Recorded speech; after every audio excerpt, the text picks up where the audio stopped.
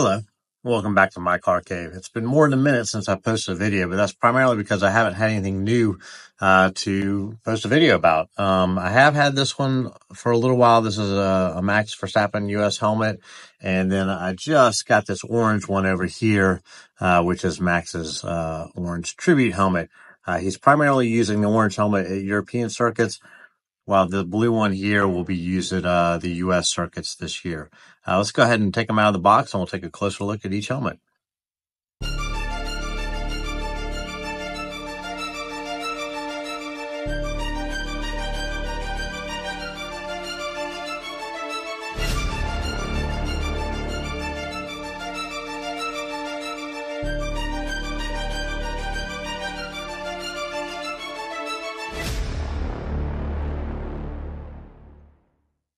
Before we get into the helmets, let's talk a little bit about what you get with the Max Verstappen collection helmets.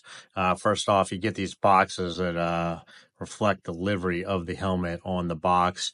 You get the lion logo on the top. You get, like, say here, you get the U.S. flag. This is the U.S. one. You get reference to the 3 championships here and the Max Verstappen logo. On this one, you're getting the orange helmet with the crowd on it. Again, you get the 3 stars and the Max Verstappen logo. In addition to that, you get this Aero chin spoiler. I have not put one of these on yet. Probably just because I'm too nervous I'll do it wrong and I won't like it.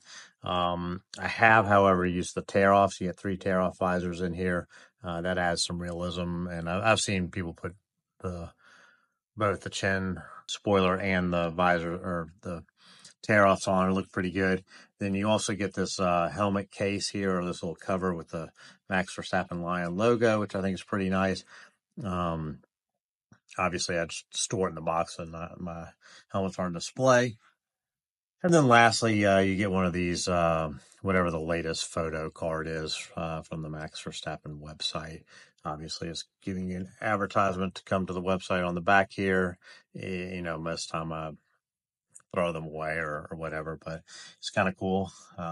So that's what you kind of get with these helmets versus, say, other helmets that are on offer in this scale. You get a lot more with the Verstappen ones. Again, I get them from the site directly. Okay, let's look at each helmet a little bit more closely. Again, this is, like I said, a helmet that Max is using at all 3 U.S. Grand Prix. So he used it at Miami already.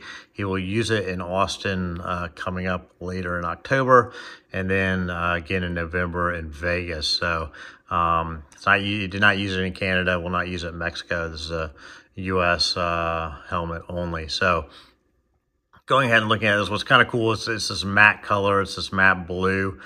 First off, what's I think really interesting, it's got this blue iridium lens, which all the other Max helmets have kind of had that orange color in the past. Some of Checo's helmets have had this blue one, so it's kind of exciting to have one of these for Max. All the outlines are done in this kind of chrome silver. You can see the lion there. It looks pretty neat.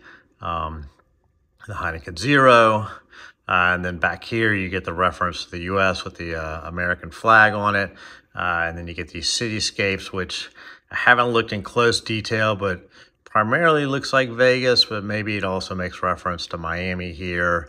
I'm not sure how Austin would be represented in here, but I'm sure it is in some way. Maybe it's these taller buildings here. So then on the back, you get this the 3 gold stars for the 3 world titles from Max.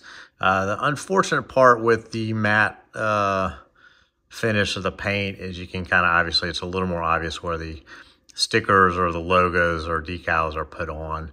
And that's just something that wouldn't appear on the real helmet, but at this scale, that's kind of what you're going to get. But overall, really nice, interesting helmet. Very different from all the other ones in the Max collection. So it's been kind of nice to have something that's traditional Max design, but in a kind of different color scheme. So let's look at the orange helmet. So this is called the Orange Tribute Helmet. And this one has been primarily used at European GPs, although not all of them. It's kind of been his favorite races to have orange helmets that he's had in the past, like Spa, the Dutch Grand Prix. I think this debuted in Spain, so maybe the tribute is to his first win with Red Bull, or his first win in his F1 career. And then it's been used at, yeah, like I said, Spa, Spain, the Dutch Grand Prix. Let's see where else. It was not used at Imola or Monza or the British Grand Prix, so it's kind of been here and there. Anyways, again, this is his orange design. He had a chrome orange one maybe 2 years ago. That was a little darker, more copper looking, and the highlights were, this area was kind of a bright orange. I'll throw up a video of it in here, but I really like this one because it's got the Red Bull coloring. It's got this Dutch orange reference here, and Max's traditional helmet design. Obviously, you got the line up here with this nice chrome orange background. It's a little darker in the camera than in person. However, the background is a crowd. I can't tell you from what race. Maybe it was the Spanish Grand Prix. Maybe it's a Dutch crowd. I really can't tell in here. But anyways, this is a really sharp looking helmet. Again, you get the reference to the 3 World Championships back here with the Max logo, and now the MaxVerstappen.com website on there. Yeah, the more traditional orange kind of iridium lenses that are more common on the Max helmets versus the blue one here. But anyways, overall, I think a really sharp helmet. I was excited when this came available, and I was excited to get it, and I'm just looking at it for the first time.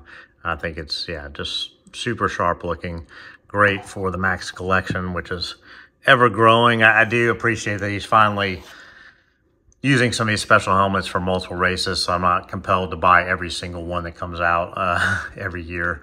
I have more Max helmets than anyone else. With that said, these are 2 great helmets. Short video here. I do have some more, I did get some more F1 cars in, and I do see that there's plenty more out there that I need to order or want to order. So hopefully this starts kind of the fall video session after a kind of a summer off from recording anything. Anyways, thanks again. And over that time period, we had over 1,000 subscribers. Super cool. I never thought that was a possibility. So I thank all those who did subscribe, and I haven't inundated you with videos, so hopefully you appreciate that. And yeah, look forward to making some more videos. Thanks again for watching, and please comment as you feel needed.